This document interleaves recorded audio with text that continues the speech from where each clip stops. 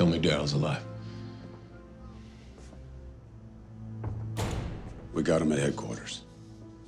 He thinks he's got a gun charge hanging over his head, but it was borderline entrapment. I'll let him go when the time is right. Damn. That's a whole new kind of tough love. You asked me to keep him alive. You know Trick Carter? Yeah, he's an independent paroled a few weeks ago. Why? He got paid to hit the young G's this morning. Well, the DA just got killed in the same kind of drive-by. And all of a sudden, the city starts to care, right like that. Leroy, we need to know who else might have hired him before the body count goes up. Well, you can't find him? We can't protect the targets if we don't know who they are, man. But Trick made connections in here. You want me to be your inside source?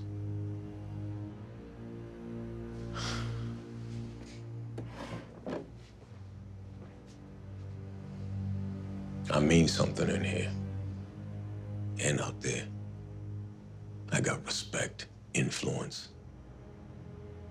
There's been a truce on the streets because I called for it.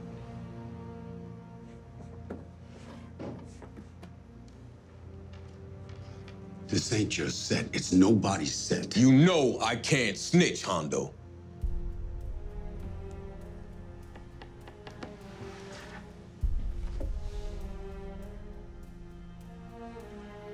You know, everything I've done since what happened back then was me trying to be as worthy as you thought I was. You helped make me who I am. But I made you who you are, too, and I've been sorry about that ever since. Man, come on, get over yourself. I'd be right here even if we never met. We all got our own past. This was mine. You just happened to jaywalk across it back then. You hear what I'm saying? This is not your fault. But Daryl, oh, he ain't like me, man. He won't survive this life. He's just trying to earn your respect the wrong way. Daryl's more like you, man. He's a thinker, but he got other options in life. I didn't. Or maybe I just didn't want him.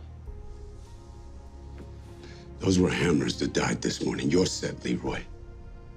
That gives you every right to find out why and who. But the only way to save the truce, to save Daryl, is to get us to the real shooters.